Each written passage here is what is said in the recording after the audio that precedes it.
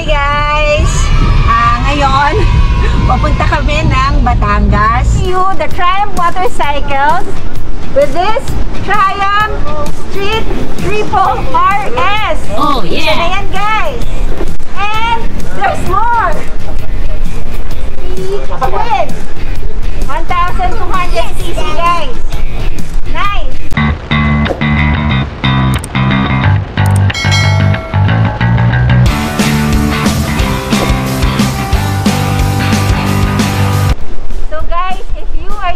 My channel, don't forget to like and subscribe and click that bell notification that ang dami kong mga bikes na to come na for sure magugustuhan yung panoorin. And if you have questions, inquiries or what, just leave a comment down below. And please don't forget to like my FB page also. Thank you!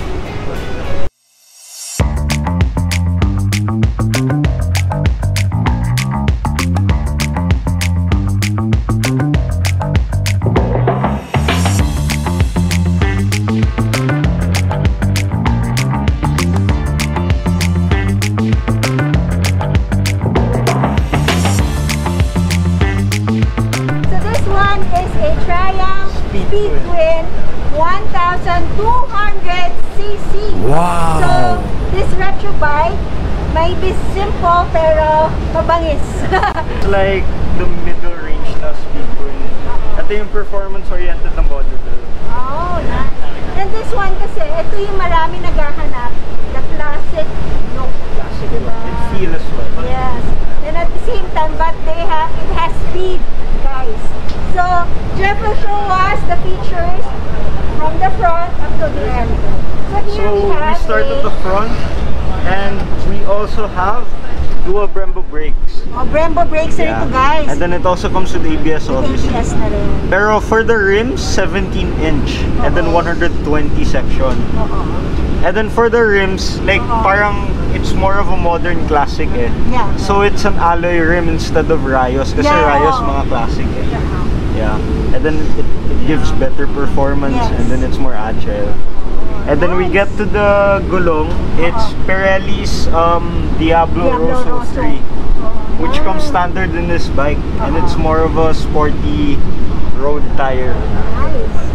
So with this one, is this inverted? It's non-adjustable and it's upright. Upright. In fork. Upright. Which does the job and it handles really well. Yeah. Wow. It works well. And then you have the single headlight, which then is the logo classic, there is also with the there. logo sa gitna. Look at the details of this bike also. And then you could see yung mga ilaw. It has daytime running lights rin. So there you could see. And then if you want low beam, ganon. Ay, hindi ko rin napansin. They has daytime the running lights with the Triumph logo. Yes. And the turn signals are all also LED. Yeah. LED. Nice. Both sides. So this is a modern classic. Classic bike. Ito at the back, you have also here, kita mo. And then yung brake light. And then you could see, ang ganda ng aluminum dito, yung mudguard. Yeah. The attention to detail talaga naman ng Triumph or over the top eh. Yeah. And then you can see small logo rin, Triumph plastic. Here din. This has light din and then you get to the suspension, it's dual shocks. And then I think it's preload adjustable as well.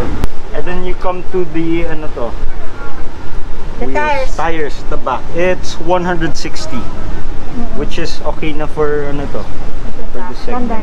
Yung mga exhaust, dual exhaust pala. Dual exhaust to guys. So we'll give you a sound check later. And then when we get here, this is like parang box lang, and then yung Speed Twin na logo. Like it's in aluminum. Yeah. And the details here.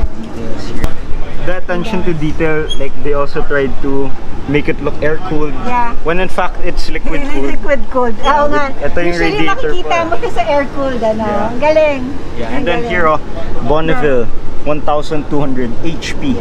HP here stands for high power. Awesome. And the specs for this engine, 1200cc, it's a liquid-cooled parallel twin.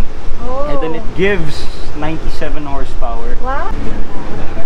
na-retain talaga yung classic look niya, but the engine and performance itself is the modern niya. Diba? Really good. Nice. Like compared to its competitors, Yeah. it may be the fastest in its segment.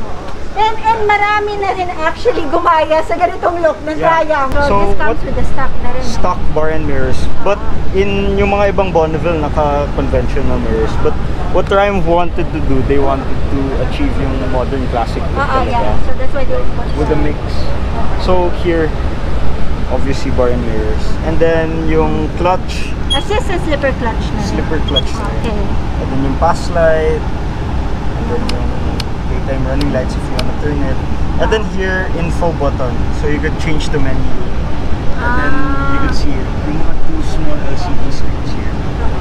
And then you have, obviously you have the signal lights, turn the signals, horn. the horn. And then this one, mode button. We'll get back into that. And then you could see here, Yeah. yung nagko-hold ng handlebar. Oo. Parang aluminum, ang ganda, diba? Tsaka meron pang nakalagay speed twin. Galing. It's not only Out of sa lahat ng details ng bike, I think this is my favorite. Kasi every time you're riding it, kita mo yung pangalan. Yeah, exactly. And then here, you have your speedometer, then tachometer. The classic look pa rin Classic ng look. So they wanted to retain the classic look. And then here, we have starter button, kill switch. And then we have Brembo. Brembo. Brakes. Master cylinder po. Here, Brembo.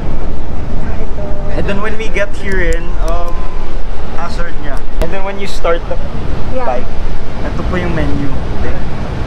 So, what I was saying kanina, yung info button, when you press info here, when you press I, you can see the other menus, TTC, traction control. It has also traction control. Yes. And then trips, and then your consumption, your average consumption, and then that clock. And then for the mode button here, when you press it, it's got 3 rider modes kasi. Okay, so may riding modes pa to. Oh, nice. So you have road, sport, and then you have raid. And then you can see your fuel indicator in. Then you have the gear indicator. Gear indicator in. Even though it's analog, you can still see a lot of information. And it's modern kasi it has traction control, ABS. You have riding modes, diba? ABS and then you have liquid cooling rin. Yes. So the seat height of this one is? It's about 807 mm.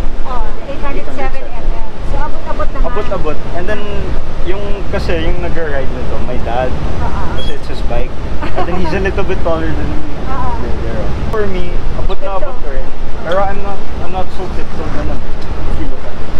The weight of this one din kasi guys is around 196 kilograms. So kahit tiptoe ka, the weight is manageable. It's very manageable compared to the others. Kasi for this, pag tinayo mo, kaya siya guys. And the fuel tank is around 14 liters. So look at that. What's your height? I'm 5'6" or 7". Abot. Actually guys, abot ko rin to. Kayang-kaya yan. For the sound, like when you start it, straightforward lang eh. Start it. Madali lang. And then hold clutch and then hold start. Start. Yung sound parang detail talaga eh. Pagka-rumble na. Parang classic na rin.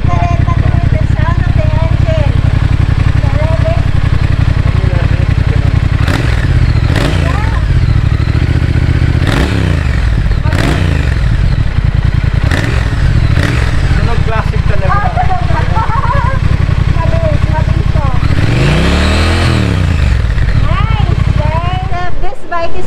for riders who are looking for that classic look pa rin, pero modern engine, tapos that will give them the speed that they want pa rin, diba? So if you want a classic bike that doesn't have any of the classic reliability, brakes down, ganun, this is the perfect bike for you. Yeah, kasi and the performance, na rin, and the performance you get from it is more than adequate.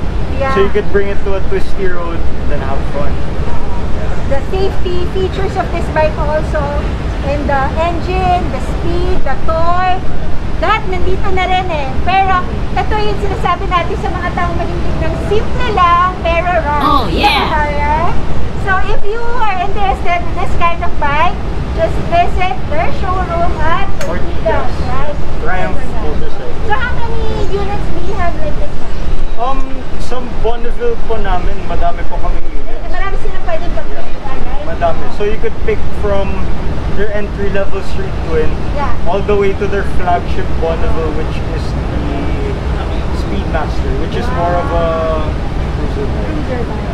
If you want a really sporty one, you could have a Thruxton, which is cafe racer. Cafe racer type. So guys, there you have a lot of options. This one is simple pero rock, guys. So thanks for watching.